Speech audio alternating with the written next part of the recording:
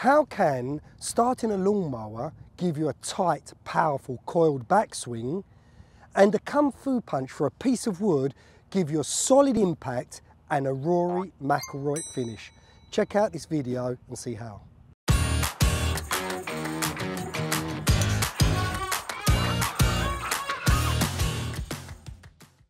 To be consistent in your ball striking and to have the maximum of power impact, we need to get one thing good in our swing, and that's the ability to stay in our center point as we rotate. We don't want to be moving around. We want to stay nice and centered. We want to maintain our angles. Now, one of the biggest problems I see with many golfers is when they set up to the golf ball and make their backswing, they move completely out of their center point, okay?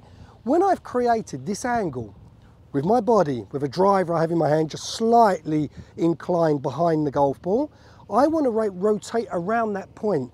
I don't want to be moving or lifting. That's going to create inconsistency in the way I bring the club back to the ball and how I strike the golf ball. I'm going to lose distance because I'm trying to manipulate the club. I'm trying to manipulate my body to strike it and hit it in the right direction. So it's important we start to build up the feeling of what it means to stay centered. We want to stay like a linear rotation. Now, when I talk about rotation with most of my students, what they tend to do is think, okay, I've got to rotate around the right leg, I've got to rotate around the left leg for a right-handed golfer. And that's not what it's about. It's about staying centered. So I need to create this feeling of rotation, but as you can see here, I'm linear. I'm not out of my center point.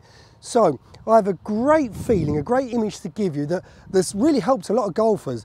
And it's basically, if you can imagine you've got a petrol lawnmower. I know not everyone's got one, but if you can imagine you have a petrol lawnmower and you have to get the little bit of, you know, the string that you need to pull it and to start this engine, what we're going to do is we're going to reach down. As you can see, I'm moving my body into it, and then what do? I pull it. And as I pull it, what you see is to create that energy to start it, I have to get my body out of the way, and that allows me to create this rotational feeling and allow me to get my body into a powerful coiled position. So I reach down, that's the first feeling I want. I'm going to get down and then pull and pull. And you can see if I turn that into a backswing, I'm perfectly centered. I've created a powerful rotation and I feel ready to swing down and strike that golf ball with power. So what I'm going to do, I'm going to take the golf club and I'm going to recreate the same thing. So I set up, that's the feeling I want. I want to pull that petrol motor, I want to get it started, and I want to create that linear rotation. You can see I move into it, so there's a little movement forwards, and then I start it. So I'm going to be a little bit fast at the beginning, but that's fine, okay? The energy is coming from my center. It's coming from my legs. It's coming from my hips, okay? The power was stored here. I'm not moving around. I'm staying centered there. And you can see that is going to be an excellent position to start my downswing. Right, so let's now move into the downswing and how we can turn a kung fu punch through a piece of wood into a powerful impact. We've now got the great backswing, coiled, powerful, ready to start the downswing. So how is this kung fu punch that I've been talking about going to create a great impact? Well, let me show you. Imagine I've got a big piece of wood here. All right, no one's ever probably done this before, but the image, the idea will be clear in a moment. What I'm going to do is I'm going to pull myself back, yeah, so my lead hand goes forward, the trail hand's back, and now I'm going to punch through that. So I'm already rotating, so it's kind of the same feeling as we talked with the lawnmower. Now I'm going to hit through that piece of wood. As I hit through, boom, I rotate my body and I lengthen that arm straight through the wood. I've broken through that wood with a lot of power. So it's not this is not powerful, not just going down, that's never going to work, okay? I'm not pulling away, that's not going to be powerful, that's not going to never work. So what I want to do is get into this powerful position and explode. And I'm going to pull back again and explode through there. And to get that maximum energy there, look at the rotation I'm creating. Let's turn it into a swing. Turn, explode, finish. Look at that, Rory McIlroy. Turn, explode, keep going, and the speed will get me into that beautiful Rory McIlroy finish. Let me get a golf club. Try the driver. Get in position, good setup, driver, feet nice and wide, ball position to the left.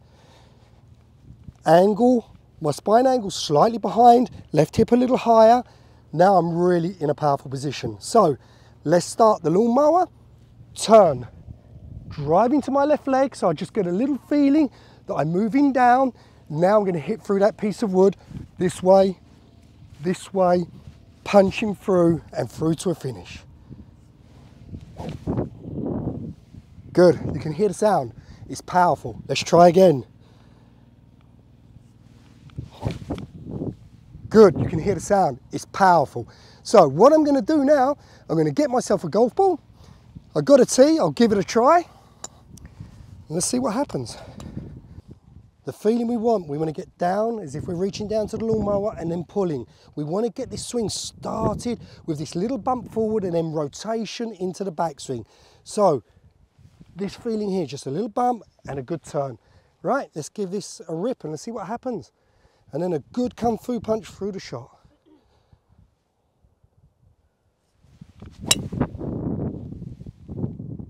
Yeah, that's really good.